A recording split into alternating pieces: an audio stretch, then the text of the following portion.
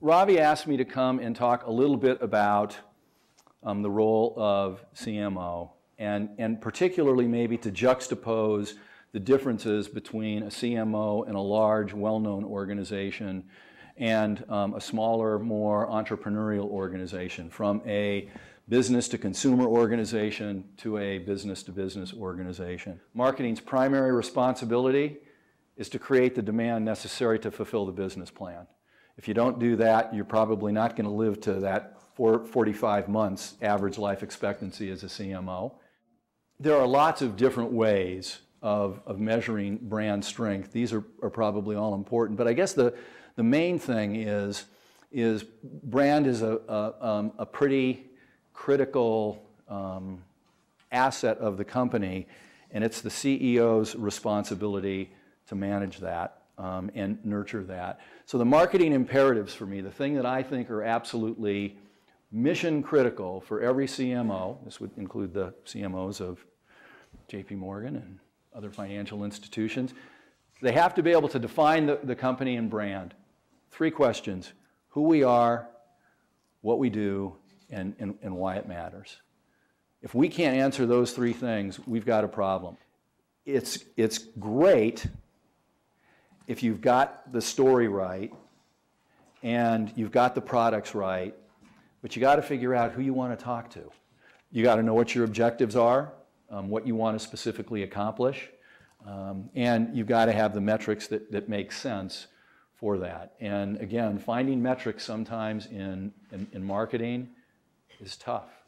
One of your critical responsibilities, developing the people that you work with up, across, and down the organization is everybody's job. If you can't adopt that attitude of building teams and working to make everybody around you better every day, you're not going to get to the CMO job.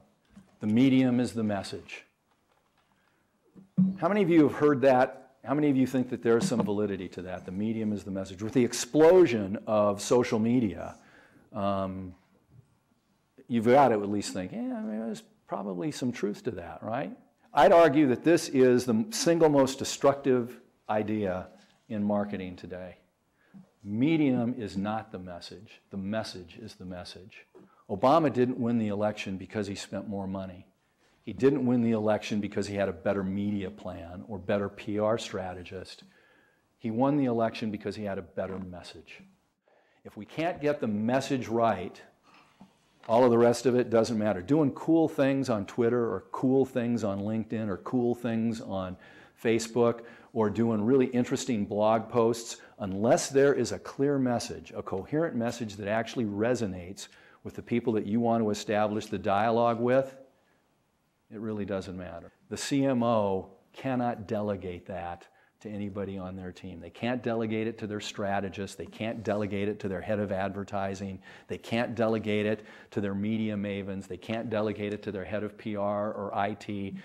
They have to own that and be the evangelist for that. At the end of the day, we are emotional creatures. We are not rational creatures. We make emotional decisions and we support that with rational thought. And it doesn't matter what you are marketing.